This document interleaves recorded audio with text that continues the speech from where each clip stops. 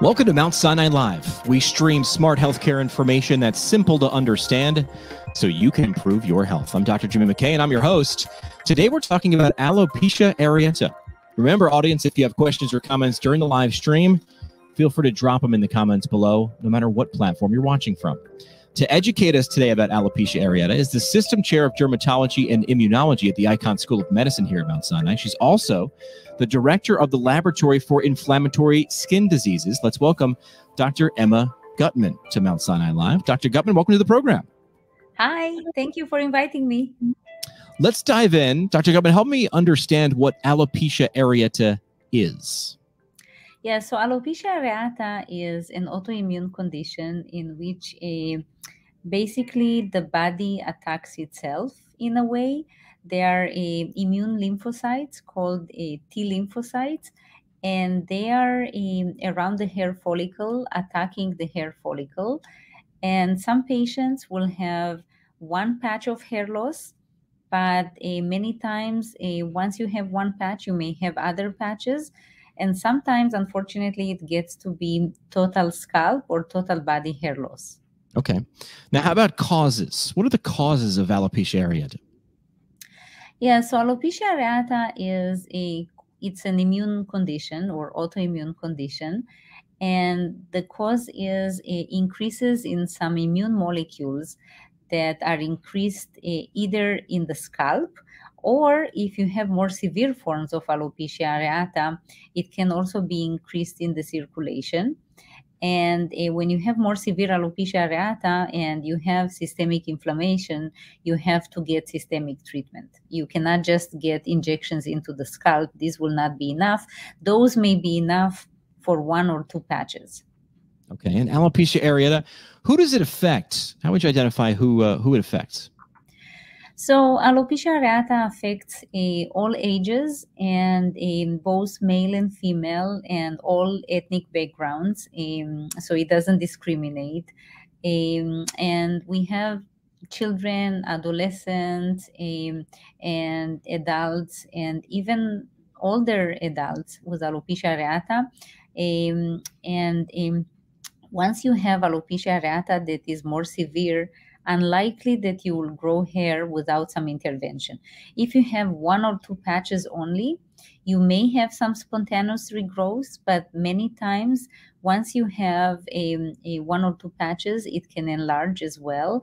And you need to seek help to make sure that it doesn't expand. And again, it can extend to total scalp or total body hair loss. All right. If someone is experiencing hair loss, at what point should they contact their doctor? My advice is always to do it early. And, you know, we have many patients that come, they went to the hairdresser noticed an area, a patch with no hair. I suggest already at that time to seek help. And even at that time to go to a specialist. Because unless somebody is a specialist, many physicians out there that don't specialize in alopecia areata may not know exactly how to treat it. So my suggestion is seek a specialist that specializes in alopecia areata. Okay. And they say we are what we eat, right? So how does diet affect alopecia areata? What should people know about their diet? That's an excellent question. You know, many times people try to think that certain diseases are caused or linked to diets.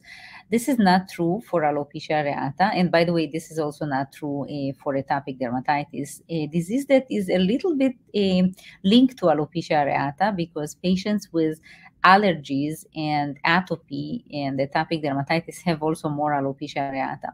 But I always tell patients with alopecia areata, you can eat everything you want. You should not deprive yourself of food because of alopecia areata, because different foods do not cause alopecia areata.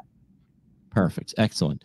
Now, what can you do to live a good life with alopecia areata? You know, people might be hearing this diagnosis. What should you tell them to focus on? Yeah, so I tell them, first of all, there is hope. We are now at Mount Sinai really focused on finding targets that we can use different drugs to treat alopecia areata. We already found some targets, and now we are moving into clinical trials with these targets. And more are coming. So we know now that it is an immune disease. We know some immune cells that are involved in alopecia areata, and we are going after them.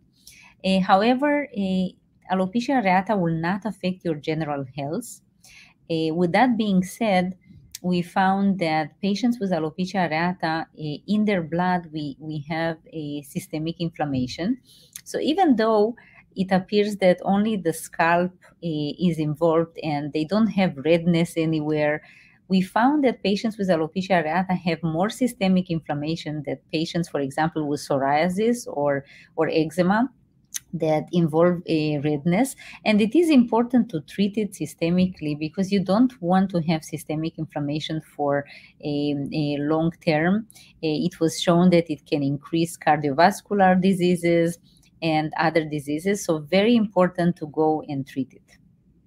All right. If a parent is out there and realizes they've been diagnosed with alopecia areata, the question comes up, will their child automatically inherit alopecia areata from them? Yeah, no, it's an excellent question. So we do see more alopecia areata in families of patients that had alopecia areata, but also in families of patients that have eczema. Again, these are linked. It's part of a bag of diseases that are called allergic diseases or atopic diseases. And you cannot do anything to help these genetics. What you can do is, when you have alopecia areata, again, treat it early in the game. You don't want to wait too long. Once you notice either in yourself or in your child that there is alopecia areata, I think the important thing is seek help, and seek help by a specialist. Okay. And as someone who treats alopecia areata, you point out that that's not the only type of alopecia areata. There's also scarring alopecia. Talk to us about that for a second. Yes, absolutely. So it's important to understand that there are different types of alopecia. On one hand, you have alopecia areata, that is an autoimmune condition that is linked to T cells or T lymphocytes. And then we have scarring alopecias. And my lab actually was instrumental in showing that scarring alopecias are also treatable, and they also involve inflammation. And that was not so known. People thought that scarring alopecias only involve a fibrosis and there is nothing to do. However, we showed that scarring alopecia also involved inflammation, very high levels actually of inflammation in the scalp, and decreasing that inflammation actually can regrow hair in patients with scarring alopecias. And we have now a really breakthrough study for patients with scarring alopecia, in which we see them growing hair. Very exciting. We are the only center that I'm aware of in the United States that has a study with a JAK3 for several types of scarring alopecias. And we are very excited about that because it can be a game changer. And scarring alopecias, by the way, are increased in prevalence in skin of color. And we really hope to bring a breakthrough to population of patients with skin of color, and not only skin of color, with scarring alopecias. All right. So talking about treatments, you alluded to that a second ago, but talked about to treatments with alopecia areata and scarring alopecia. So for alopecia areata, there are several treatments that we offer patients. One treatment that is being offered in clinical trials are several studies with JAK inhibitors. And we now also have a study that is starting soon with another monoclonal antibody that we are offering patients also in clinical trials. We also have done a study with a dupilumab or Dupixent, That's a monoclonal antibody, very safe, that targets the allergic spectrum of diseases. And we show that it is also effective in alopecia areata in a higher dose than what is approved for eczema. And we now are moving forward to larger clinical trials, both in adults and in children with alopecia areata, and can also give it to patients that have atopy, eczema, or asthma.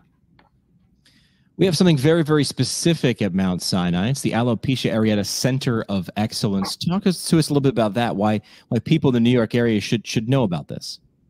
Absolutely. So we are super excited to build a center for alopecia that will do everything from studies in the lab that are so important, and this is our specialty. We have a lab that did many breakthroughs for eczema came from our lab that identified new targets for eczema that are now in clinical trials or even approved for eczema. And we aim to do the same in alopecia areata, in which we are going to identify new targets that will go after in clinical trials. So I think Sinai is unique because we can do both. We can do these discoveries in the lab, and then we have an excellent clinical department and clinical trials that allow us to go after these targets in clinical trials that we are designing. And we actually have some of these clinical trials available for patients with alopecia areata. And I think this is unique. We are a really unique center that bridges the clinic and the lab in one center, intended to bring new treatments for patients with alopecia areata, but not only to alopecia areata patients, also to patients with scarring alopecias, both patients that are skin of color patients with several unique scarring alopecias to skin of color, and not only. So we are talking about frontal fibrosing alopecia, lichen planopilaris, and a very long name, central cicatricial centrifugal alopecia, that is unique to skin of color. And we really are the experts in these. And we now have a clinical trial that is designed to help these patients as well. Dr. Guttman, thanks so much for stopping by and giving us the insight and sharing with everybody why they should pay attention to Mount Sinai specifically if they're in the area and looking for treatments for alopecia areata. Find us at Mount Sinai NYC on all major social platforms. This has been another Mount Sinai Live broadcast. We stream smart healthcare information that's simple to understand so you can improve your health. I'm physical therapist Dr. Jimmy McKay. Thanks for watching. Thank you so much.